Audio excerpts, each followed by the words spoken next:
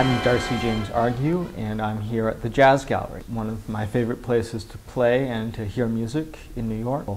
And it's also a non-profit, which is really nice. They do really great work commissioning music, and they've got sort of really inventive programming that is unlike any other place in town, so I think it's a real treasure.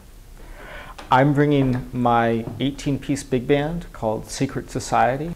What I'm trying to do with this band is to take a very old-fashioned kind of musical configuration, the jazz big band. And I kind of like to imagine what would have happened to American music if they had stayed popular and stayed evolving, and what would a jazz big band sound like in 2012 that incorporated all of those influences from outside of jazz, from classical minimalism and from rock and hip hop and funk and all of that stuff, and brought those influences into the big band world.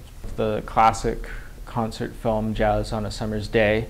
As the opening credits play, the music you hear is by Jimmy Giuffre's group with Jim Hall on guitar and my mentor, really, Bob Brookmeyer on valve trombone. And Bob recently passed, of course, so he's very much on my mind. But I think the first time a lot of people became aware of Bob was seeing that movie Jazz on a Summer's Day, and seeing this very unusual group of saxophone, guitar, and valve trombone opening the movie. It's a really fantastic moment in the film and a fantastic musical moment.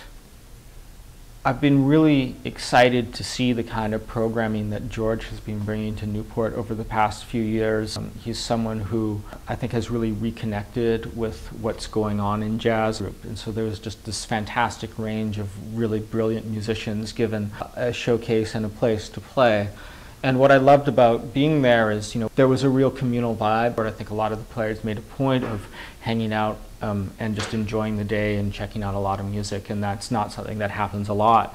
So I think it's a testament to the vibe and the strength of the programming. All of us who write big band music today and try and make it sound like a little bit different from how big bands are expected to sound. We're all very much indebted to Maria Schneider and her first record, Evanescence. When it first came out, it really was incredibly exciting to be a young musician and to hear that music, and just to know that there were so many other sort of fresh and contemporary possibilities available to big band composers that no one had really been thinking of. Todd Sikafous. People might know him from playing in Ani DeFranco's band for years and years, but he's actually a fantastic jazz bass player and an absolutely brilliant composer. And I love the way he writes, and I love the way he conceptualizes his music. And there's always kind of a real clear sense of narrative and a real clear sense of drama in his music, and I'm really looking forward to hearing what he comes up with next. I'm Darcy James Argue. My band is Secret Society, and we're looking forward to seeing you at Newport in 2012.